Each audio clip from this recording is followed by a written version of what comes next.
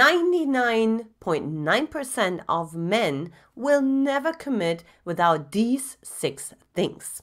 In this video, you will discover how to actually discover what are some of the qualities that are important to a man and that would then naturally lead him to ask you to be his girlfriend or in a long-term committed relationship. Now, if you're ready to discover how to be the most attractive woman you can be to attract the right man for you, then pop in the comment section, I am ready. I'm Antia, founder and creator of the Magnetize Your Man method.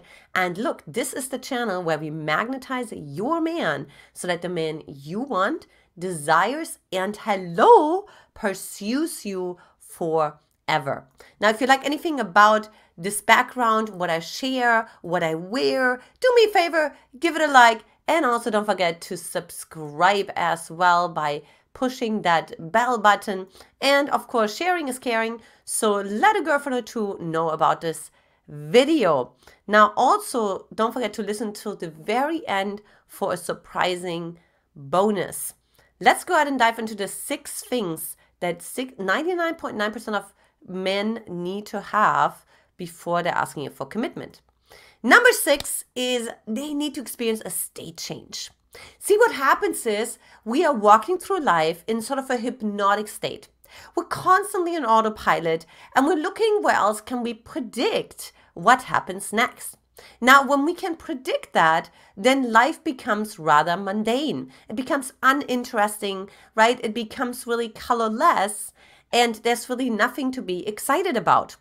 So if you're able to create a state change in a man's life, you are able to pull him out of his everyday wonk, wonk, wonk, like automatic pilot, how I just said that, right? Even that was just like a pattern interrupt. And that's really what it is. It's a pattern interrupt because we have a chain reaction of patterns that we run through every single day. We wake up the same way, right? We get out of the bed the same way. We drink the coffee the same way. We drive the same way. We get on the same side of the road the same way. Everything is the same. So when you cause a state change, and it could be something so crazy, it could be I teach my women how to do that with online dating, in conversations, but essentially causing a little bit of an interruption for that man. Whoa, I did not see this coming.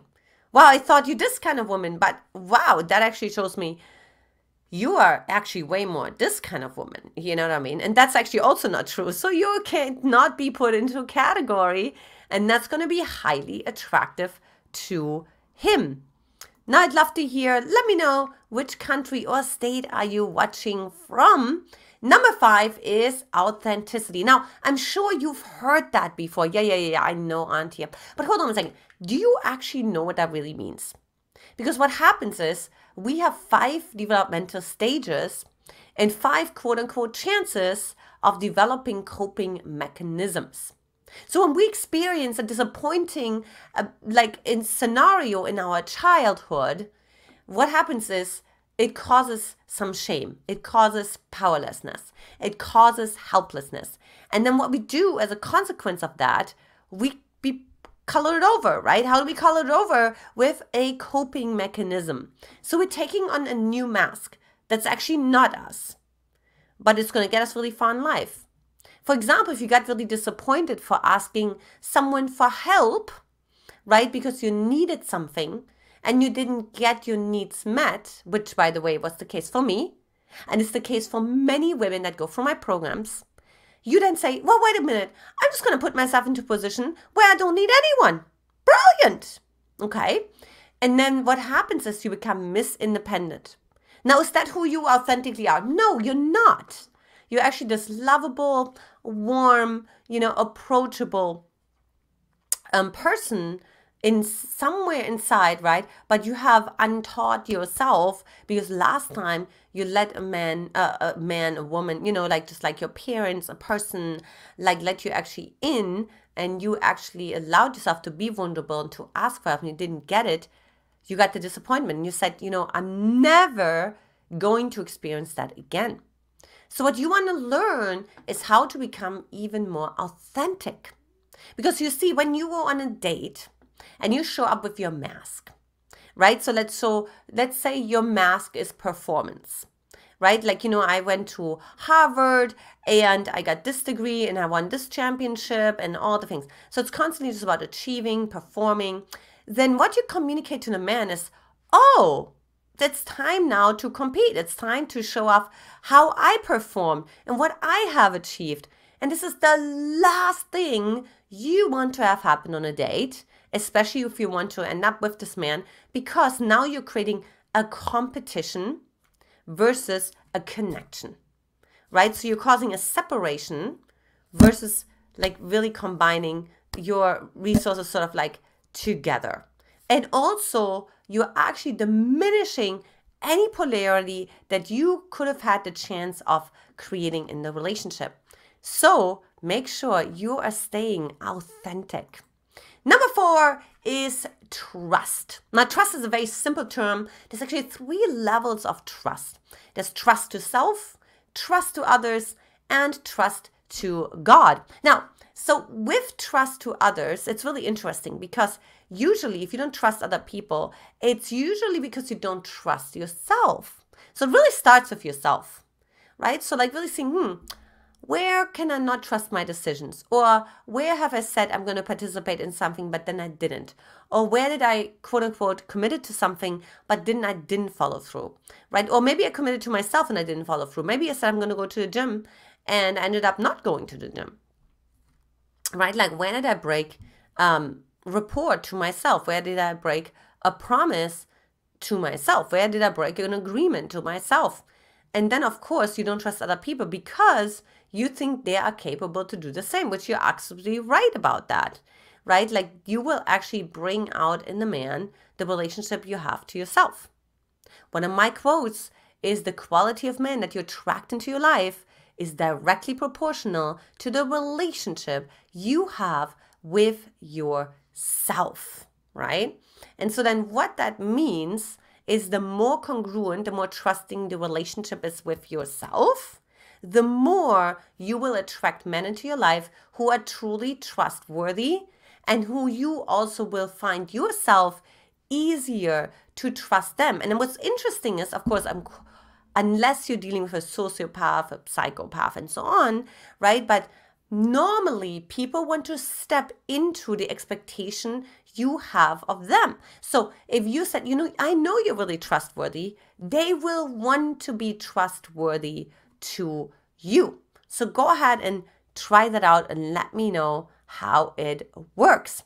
Now, if you're liking this content so far, please give it a like, share it with your girlfriend, and of course, don't forget to subscribe. All right, number 3 is be self-oriented. Now, I just had a baby a couple months ago, and one of my biggest goals in life is actually teaching my baby to be selfish. So what happens so often in dating, romantic relationships, also in friendships and family dynamics, is that there's this enmeshment taking place. There's codependence taking place because we are seeking approval from the other person, and that means like we're worthy, right? That means, oh, now we can be confident. Like if that person actually likes us, then we can be confident, right? Or if I help this person, this is like the savior, the hero syndrome, right? The hero complex or the heroine complex, so to say, is, if you really look at, okay, well, I'm only worthy when I help someone. I don't have a right to be here unless I help someone, right? So all of that is other focus. Now, what a man is actually really needing, like in order to commit to you, is for you to be self-focused. Now, why is that? Well, because like he needs to really feel like you also have an individual identity. You see, in a relationship, you have the couple identity, no doubts about that. But in order to also grow together and to also like really trust each other long-term, create the variety necessary in every relationship, right? You have to also have the individual identity as well. Now, you can only have that if you dare to focus on yourself, to think, you know what? I don't actually like sushi. I don't actually want to go and meet your friends tonight. I don't want to go to that party. right? Like you're really finding out, like, I really want to travel to this country, not this country. So you're really focusing on, what do I want? And then remember, where energy goes, meaning like towards yourself, attention flows, which is his attention, right? Okay, so if you want him to invest into you, guess what? You go first. You are invited to invest into yourself, to put yourself first, to maybe even put yourself on a pedestal and take the man that you unnecessarily put on the pedestal off the pedestal. And that way you also allow him to be vulnerable, to be raw, to be flawed, because everybody is, right? Everybody is flawed. Everybody has some weaknesses. Otherwise, we wouldn't be able to relate to each other.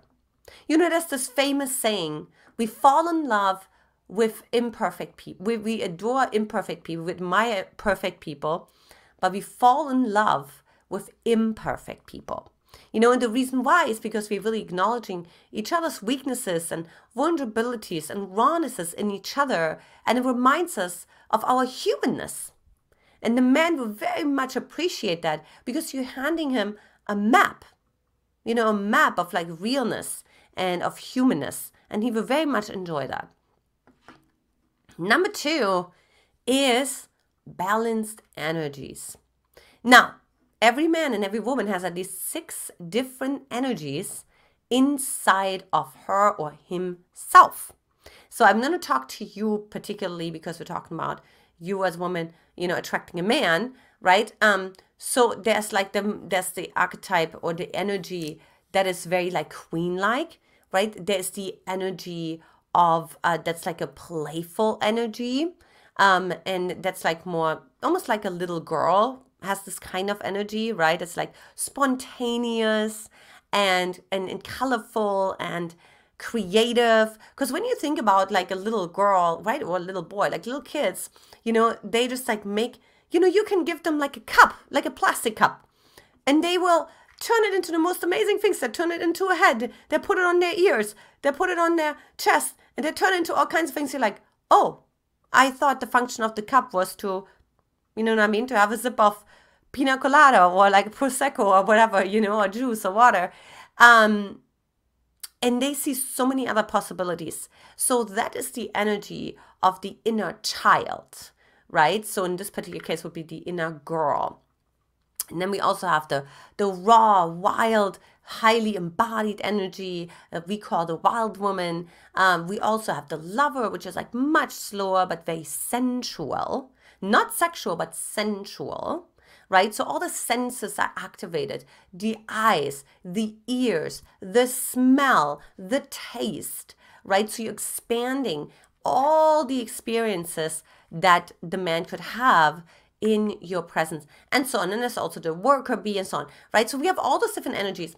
And what we want to pay attention to is that those energies are relatively balanced. Because that way you attract a man into your life who also has balanced energies inside of himself, which means there's less coping and more authenticity. And we talked about this before, right? Because when you have balanced energies inside of yourself, you feel confident. You also feel more resourceful because you know what, like I could help solve this problem with this creative part of me, or I could help solve this problem with this logical part of me, or I could help solve this problem with this physical part of me. So there's all those different parts that can now solve the problem.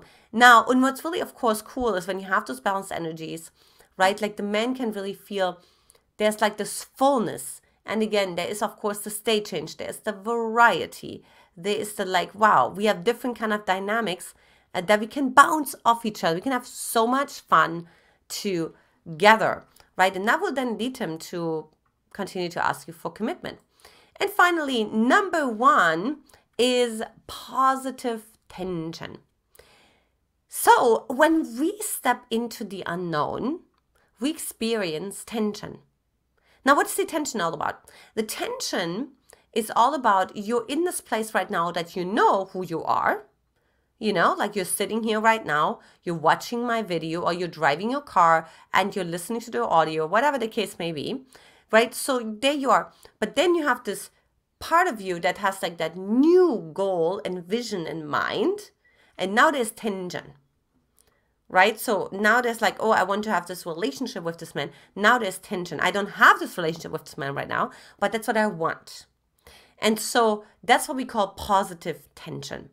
Also, positive tension can occur in flirting, because when you throw a certain word or like a statement that could be a double meaning to a man, or a man throws it to a woman, like a tension occurs because you don't know yet what the interpretation is that the other person is going to make of that signal you just sent, right? So that's a positive tension. It gets really exciting. It increases the polarity and it increases the intrigue. So that's going to be really something that the man will look for as well, right? Because it really brings sort of like this variety as well.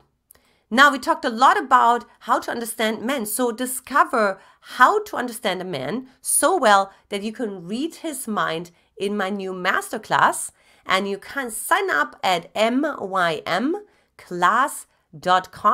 And the link is also in the description below. And of course, if you haven't done so already, watch next. When a man deeply loves you, he will start saying these 5 things. Lots of love. I'll talk to you soon.